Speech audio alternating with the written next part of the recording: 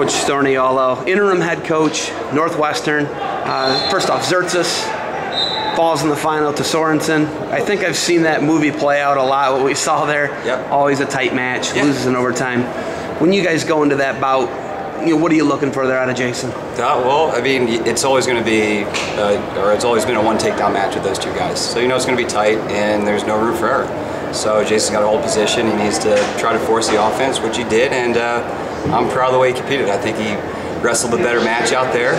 We made a mistake, and it cost us. But I think in the long run, he's gonna be the better wrestler. Looking at the situation you were handed, a late. Drew's not the coach. He's fired to start in November, end of October, November? Very end of October. Very end of October, and that's going right into the open season to start a competition right at the end of preseason. They name you interim. Drew's not here. First off, can you talk about what happened with Drew? Is that something that you're at liberty to talk about? No, I mean, really, there's a lot of stuff there that I don't know or that I can't say, so that's a question for Drew and the administration. Looking at the situation you were handed, though, I don't know if a lot of people know this. What is the roster cap here at Northwestern? We're capped at 25 kids, and we're below that limit right now. That's something that building up the roster it's a challenge at Northwestern. It's an expensive school to go to. It's tough to get into, but at the same time, that's what our job is, to fill that roster out, and that's priority number one right now for recruiting. We had a really good recruiting class with the 4 guys we signed in the fall. It was 10th ranked recruiting class in the country, and now in the spring we're going to try to add a few more guys and try to get a little bit of depth. You get a year-long interview essentially. Yes. You do. You're interim. I mean, it's not certain if you're going to be the next head coach or not. You don't know that. You might. I don't know. But I look at it as an interview. Do you look at this like it's an interview and I got to do my best? And I think that's what you're doing as an assistant. But is that something?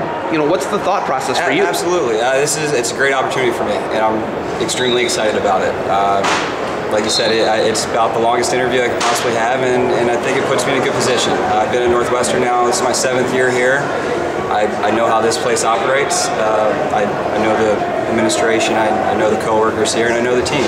I know the type of guys that we need, and I think things are going well. Looking at, you, we got Ric Flair behind us. Looking at you to try and, be the guy to win this, to get the job. What do you got to do? What's the thought process for you every day when you come in? What's the thought every morning? It's about the guys. It's about having their experience and getting them everything that they need and keeping them happy and progressing on the mat and in the classroom. And really, that's it. Injuries. That's something you just absolutely cannot control. No. Injuries are completely out of control. No Johnny Sebastian. Shoulder surgery. Brill. We don't even know what's going to happen with Brill. Is that something? Are we going to see Brill anymore? I don't know if we'll see Bryce again this year. That's something that we should know here pretty soon. And yeah, it's been a rough year with injuries, and like you said, there's nothing we can do about that.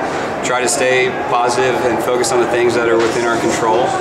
But it's tough, especially when you lose guys that are as good as Bryce and Sebastian. They're extremely talented wrestlers. Some of the best kids coming out of high school a year ago, and there's some of the best kids in college already. And when you lose guys like that, it's tough to bounce back, especially when your roster is only just under 20 kids on the year. It's tough, and 8 kids are true freshmen, and there's not a lot of room for error there.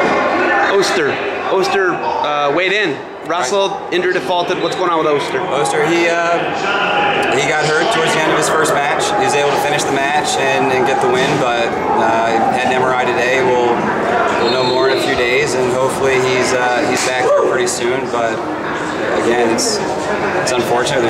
It's frustrating. There's nothing we can do about it. I've looked at some of your dual scores. I've seen as many as 3 forfeits. And then we're talking about a team with 18 guys on the roster, and I just named 3 guys who aren't wrestling. Mm-hmm. What is the challenge, and how do you feel the full roster with 18 guys? And what are the, is this something where the administration has to lift the cap? What do you do? What's your solution? No, I don't think this is an issue with the administration. I think to be honest, it's an issue with us, and we need to fix it. And that's, like I said, number one priority in recruiting right now is adding depth to that roster and getting us up to that 25 mark. It's a challenge, but we've been there before, and we'll be there again. I'm confident that we can get a full roster of 25 guys and add depth so that we're not one deep at every weight and relying on true freshmen. We have to pull them out, and that's a tough situation as a coach. I I know that fans and some critics in the media don't like seeing forfeits, and as a coach, I don't like having to give other teams forfeits. It's sunk us in every match that we wrestled this year, other than Ohio State. All our first 5 matches, our first 4 losses, were all within a 1-match swing, and we were missing our national champ. We were missing Jacob Berkowitz, 197, returning All-American from University Nationals, and obviously Bryce Brill. So when you're going into matches down anywhere from 6 to 18 to nothing, it's tough to get those wins. And while the record doesn't look like Northwestern's doing very well on the mat, if you watch the matches and you see the way the guys are competing, individually we're in a decent spot. Guys are wrestling well, they're competing well, and there's a high level of energy in the room. Morale's up. They're competing hard out there on the mat in competition, and I like what I see when they're on the mat. It's just we haven't had enough guys to put on the mat to win those dual meets. Coach Storniolo, we got some guys coming here to celebrate, and I got some other guys to do some interviews. You got anything else for me before I take off? It's tempting, but no.